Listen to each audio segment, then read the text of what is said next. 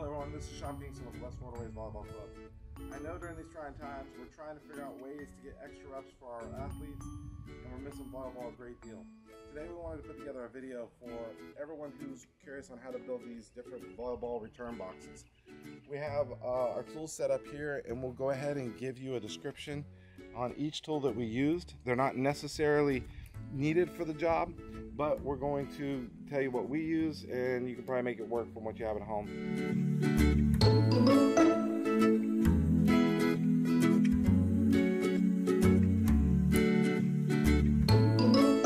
We're going to do two different versions of the box. One lays flat and is on caster wheels so you can roll it around, and the other one is just a static box. So I hope you enjoy the video, and we're going to get to building one in front of you and showing you how we put it together the most efficient way that we know how to do. Remember, I'm not a carpenter. I'm just the media director for the West Florida Waves and the assistant coach for one of the teams. But if I can do this, I think anybody can.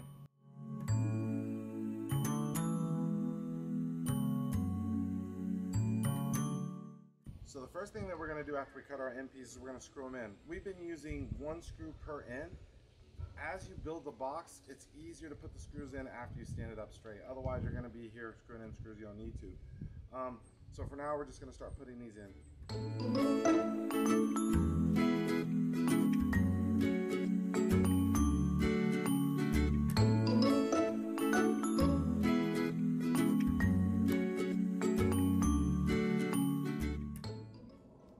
Now we're going to cut the end piece for the top box. You notice we're not using any tape measure or anything like that. I mean, this thing doesn't have to be perfect, it's just got to be functional.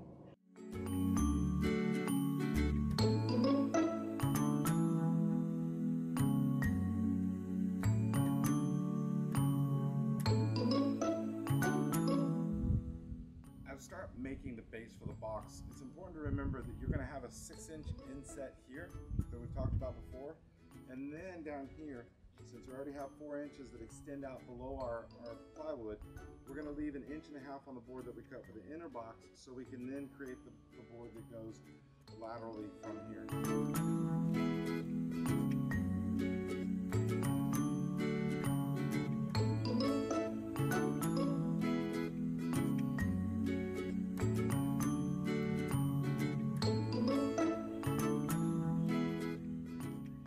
So now we're going to cut our inside platform box boards. Remember, we're not using a lot of tape measures on here. You don't have to. You can if you want, but we find that it's easier just to cut one board and make an identical board on the other end.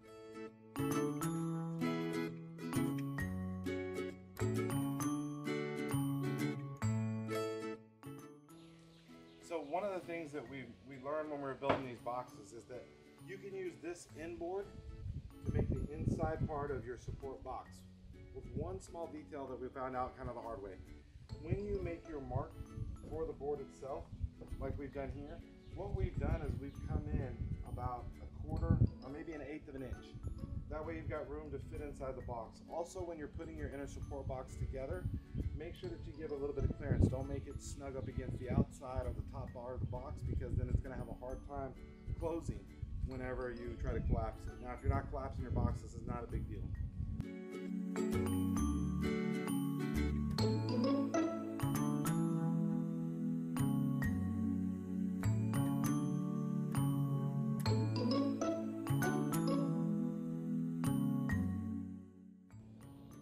Remember, we're putting together the base or the platform for the box, so there's no need to screw screws up from underneath. We're going to make all these screws into the top of the box, or into the base of the box. So they're going to be put together that way.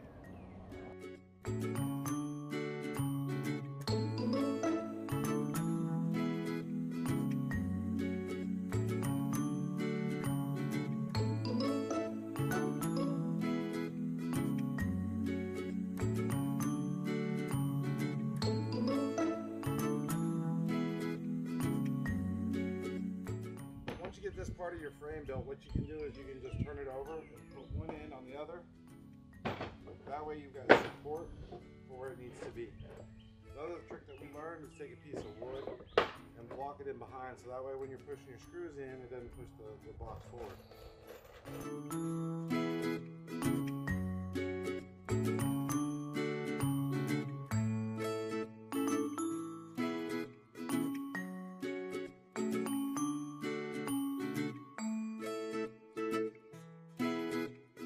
now you have the basic outline of your base.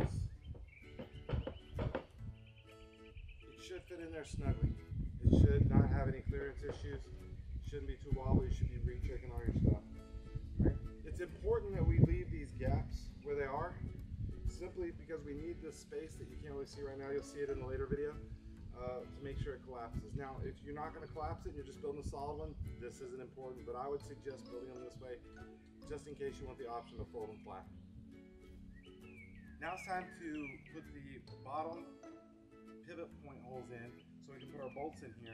That gives us the ability to stand the volleyball return system up or lay it flat. So what we're going to do is we're going to measure 3 inches from the bottom of this board, make our mark.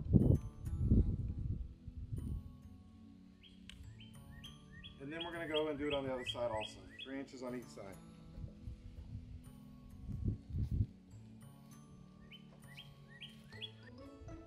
We're going to be as accurate as we can with these marks to make sure that the pivot points align. So we're going to make a mark at 3 inches here. We're going to make sure we square that off. We just want to ensure that everything folds and collapses easily without any warping.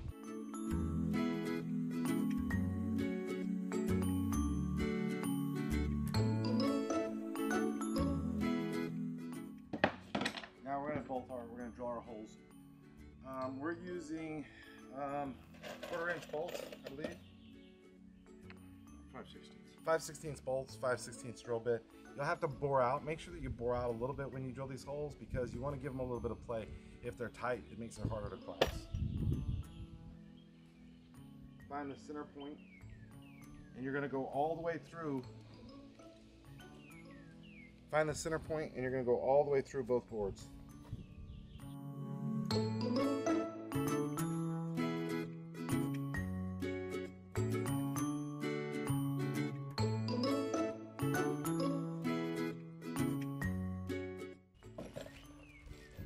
We chose to use washers and wing nuts simply because the wing nuts come off easier, so if we ever want to just pull the box apart, we can just pull the wing nuts off.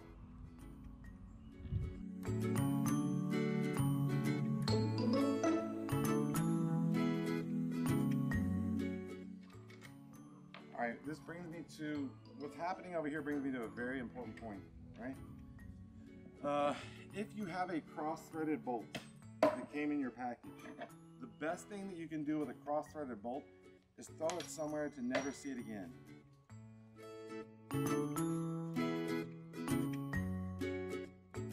After you put all this first piece together, what you're going to want to do is you're going to want to check your pivot.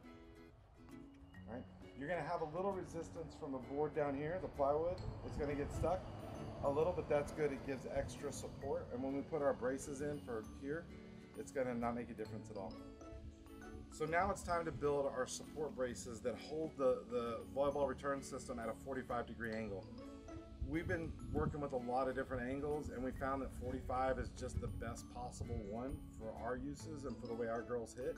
So you can try a different angle. We're just saying from experience, 45 degrees seems to be what's working. Now, the way we start this is we have to pull up our box, right? We'll have pocket around there. And what eventually happens is I'm going to take this triangle, and it's set at 45. You can guesstimate it if you want, but what we also found is down here on the end that you may not be able to see is it's pushing into our wood. It's fine, it's a little tight, but it is what it is. The next thing is where do we put these, where are we going to want to put these support braces? Remember that when we're finished, we're going to build arches here for our casters if you want to use casters. If you're not using casters, the placement of this is not really all that critical. We're going to go ahead and assume that we're going to use a caster system because we're going to build this one for rollers. And we're going to go ahead and mark this board right here, right? And then to make sure that we're on our right spot on both sides, we're going to mark the wood here, and we're going to measure off of our triangle the distance from here down to where our board stops. If you don't get this piece right, What'll end up happening is you'll have two boards in two different spaces, and your board will not be level as far as your surface goes, and you'll end up drilling a bunch of holes. So we'll show you how this goes, and then start recording again after we get it done. The last time we broke away, we talked to you about these support pieces that go from here to elevate the box. One thing we're going to put in the description, and we're going to say right here in the video, is from this end of the box until wherever we put the hole in for the support pieces is 22.5 inches. Again, we've got our triangle in here set to 45 degrees. So essentially what we can do is we can start drilling these holes through both of the boards to make sure that we're going to be exactly where we need to be. First, I'm going to take my pencil over there and I'm going to mark the line for the angle here. We don't need all this excess wood, so that's the line that we'll cut at, and this is the line where we'll drill in. So I'm going to start drilling. I'll pop hold these pieces together, and we're going to make sure, the one thing that we're going to do, I'm going to grab my level. We want to make sure that these boards are level. If you don't have your boards level up and down, it's going to make, again, if you don't make them even, your platform is going to be leaned one way or another, and it's going to give a bad response off the volleyball. So we're going to make sure that we're level here. And once we're level there, we're going to go ahead and mark.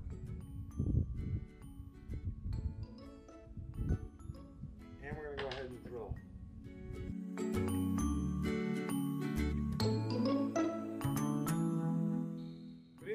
Through, and that's fine. We want to just get it started there.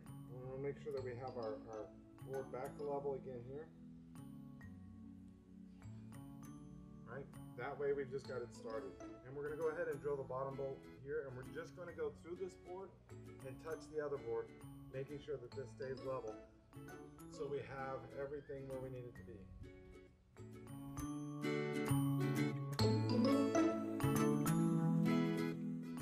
We have those marks on our board, then we can take the board away and go ahead and finish out our holes.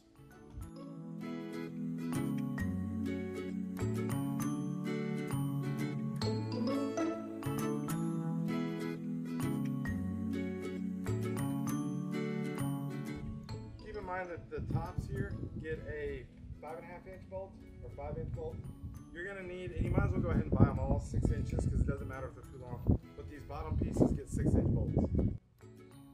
Now we've already done one side of the platform support system. We're going to go ahead and use the board that we used for this side to make the template for the other side.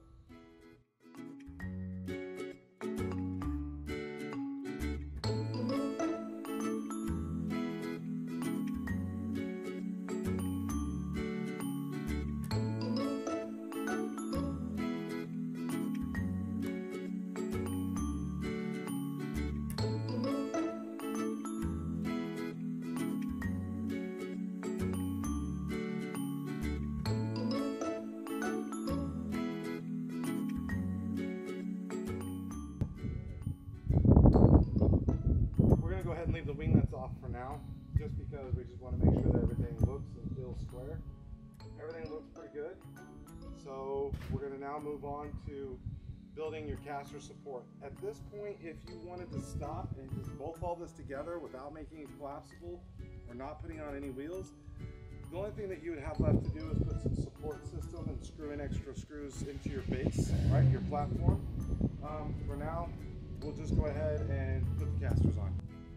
We're going to go ahead and use 3-inch swivel casters. A little forethought would have made it to where we got casters that have locks on them.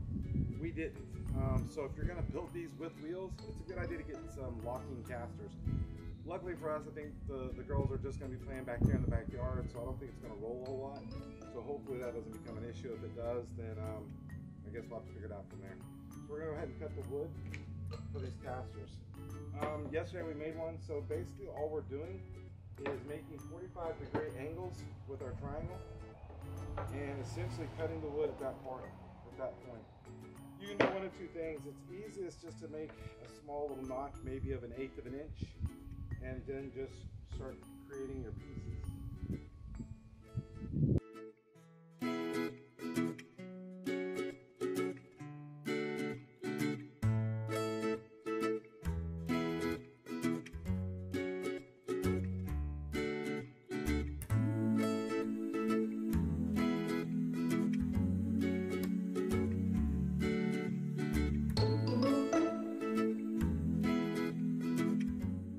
Now we're going to put on the casters. The casters, like I said, are the 3-inch swiveling casters, and we're going to use 1 3/4 inch screws. We've been trying to get the screws into the corner to hit the 2x4s. Not really successful. So the thing is, they're going to hold fine. As long as you're not running through grass all the time like we probably are, you should be okay.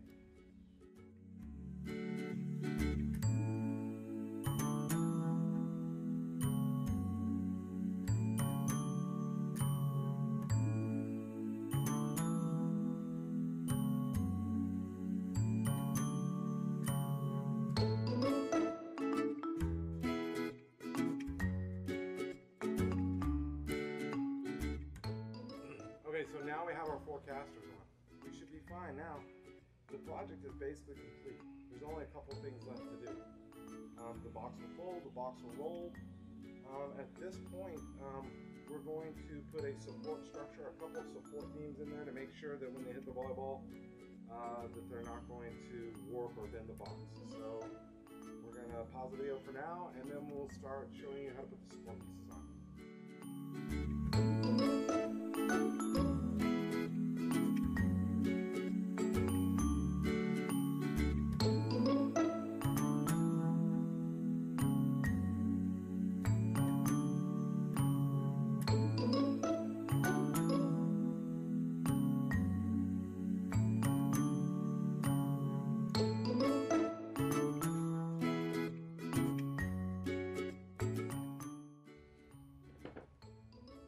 And that's it at this point.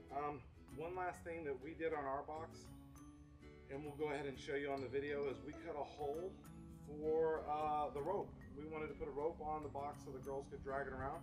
So we're going to go ahead and show you where we drilled the holes and how we did them and what we used, and then we'll put the rope in. Then we're going to flip the box over and put the rest of the screws in so you can kind of see how easy this thing is. Alright, so what we're going to do is we're going to get a piece of wood, and we're basically just going to prop it up right here. And we're going to use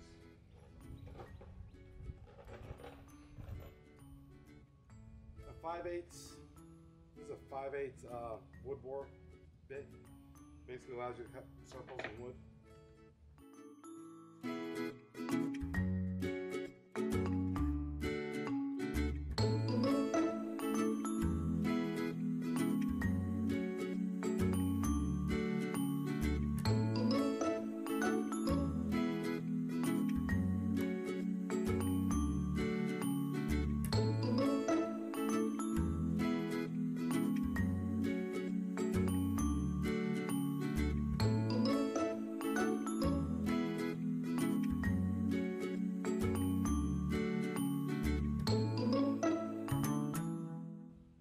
So now we have a completed box.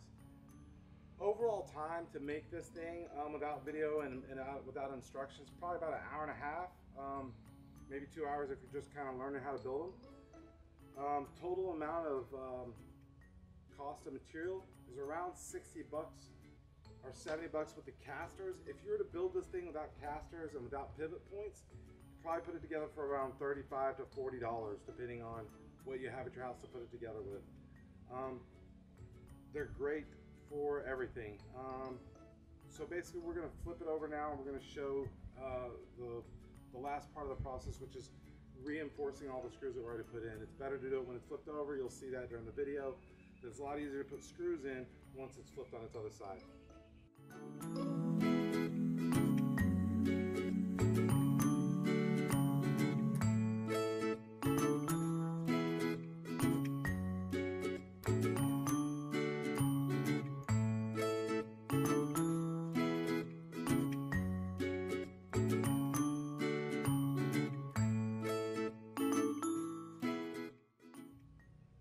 So that will conclude the construction project of these volleyball return boxes. As you see, this is the one we built first. It's laying flat. You could store that, put it up against the wall. It doesn't take up any space. One of the things that we recommend doing, or what we're going to do for ours, is we're going to wood treat these so they last longer than just a couple months. I'm sure sitting outside, they're going to get pretty weather worn pretty quick. So we're going to go ahead after the video. We're going to treat these, and we're going to make sure that they have some extended use, because we don't know how long it's going to last. The next thing is, if you have any questions on how to build these, please feel free to inbox me at West Florida Waves, or just my personal inbox if you have it. I want to thank my dad for putting up with me during this build, and I want to thank our amazing cameraman, Parker, my son. I guess he's found a new hobby for the coronavirus quarantine. Later on, when the girls get done with schoolwork, we're going to record some videos of the boxes being used. That way you can kind of get an idea of how they work. And from everyone at the West Florida Waves, I think I can speak for all the coaches and the staff. We miss you terribly. We hope to get the volleyball season rolling again. But like Coach Dotson always tells me, we'll roll with what we got. Look forward to seeing everybody again. Hopefully we can get back to practice soon. And God bless everyone. Have a good day. And later on we'll tack on some footage of Brennan Briley, the twins from 12 Power, hitting into the volleyball boxes. Thank you. We miss our Waves family.